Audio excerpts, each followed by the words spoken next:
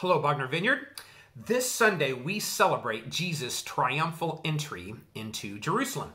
And instead of arriving in Jerusalem riding some powerful war horse, like the secular kings used to do, he fulfilled Zechariah's prophecy. See, your king comes to you gentle and riding on a donkey. And the people put tree branches on the ground as he rode in. These were likely palm branches, which is why this Sunday is called Palm Sunday for most Christians in the Western world. And soon after this event in the biblical story, we find that Jesus wasn't very gentle with the religious leaders, who themselves were not being very gentle with the people.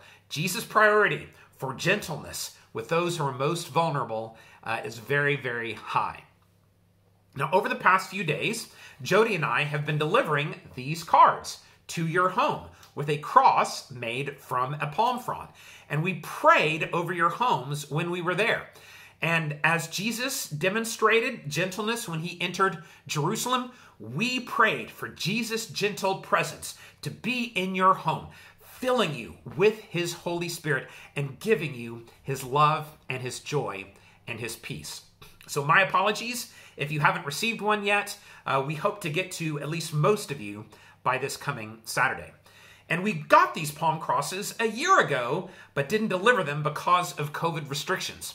So even though they're likely a little bit more dried out this year than they were last year, we feel in some ways that they're a bit more special.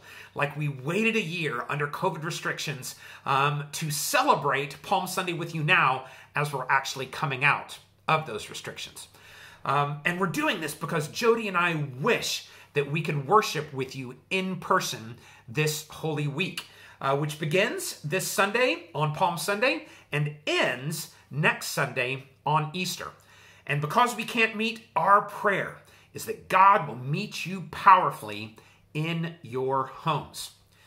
Now, the backdrop of the Easter story that we'll tell next week is the Jewish celebration of Passover. Now, when the people of Israel celebrated God's deliverance from slavery to Pharaoh in Egypt, God originally protected all the firstborn of the Jews from the plague that he had inflicted against Egypt. And by putting blood from a lamb on the doorposts, the plague passed over their homes. And it was this plague, inevitably, that convinced Pharaoh to free Israel from slavery. Now, John the Baptist could have meant many things when he saw Jesus coming towards him and said, "Behold, the Lamb of God who takes away the sin of the world." But one thing he likely did mean was that Jesus was the perfect Passover lamb. Jesus is the Lamb of God, and it is through his blood shed on the cross that we are delivered from the power of the enemy and from the power of our own sin that enslaves us. So know that as we come to your home, we will also pray for both protection and for deliverance from COVID, from attacks from the enemy, from anxiety, from interpersonal conflict. So may Jesus, the Lamb of God who takes away the sin of the world, protect your homes, protect your families. May you be delivered from disease and affliction, from attack and interpersonal strife, and may you receive the gentle presence of Jesus into your homes this week with rejoicing, with the fullness of his Holy Spirit.